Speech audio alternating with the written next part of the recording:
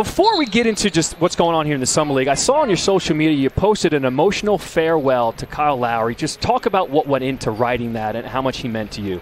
I mean, Kyle's my man. That's been my big brother. You know, as my mentor. He definitely put me under his wing. You know, from the day I got to camp, I earned that respect. I earned that relationship, and we've been building ever since. So not only what he means to the organization, to the country of Canada, obviously, but what he means to me just individually as a person and as a player is it's hard to put into words.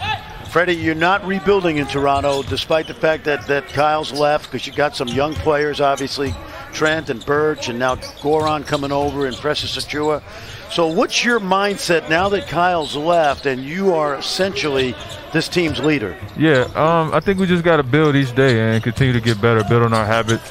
I think it's, you know, there's a few guys on our roster that have to make steps and have to make strides, including myself. So I'm excited. I'm excited about where we are.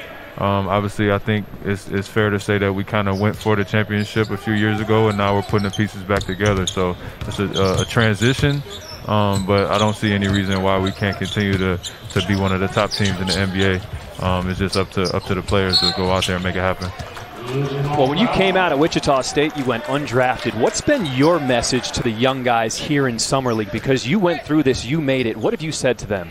For me, it's always the same. You can't really control how many opportunities, when your opportunity comes or where it comes, but when it comes, you have to be ready for it and you have to make the most of it. So, you know, focus on what you can control, and when that time comes, just be ready to go out there and give it your all.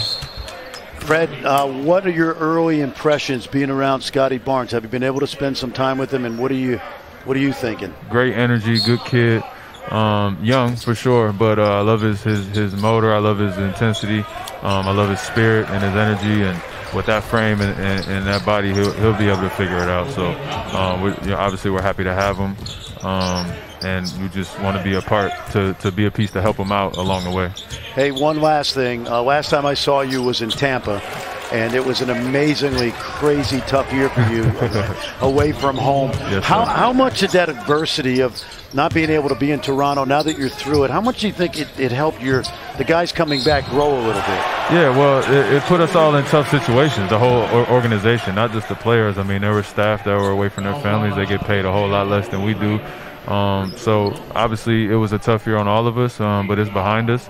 I like where we were. I think we were a top 4 team up until, you know, our whole team got COVID, and we just weren't built to deal with that kind of storm that we ran into. But it's a great learning experience for everybody going forward, and kind of puts things in perspective. We'll be happy to be back in Toronto. Very well said. Fred VanVleet, appreciate you spending some time with us. Best of luck next season. No doubt. Thanks, guys.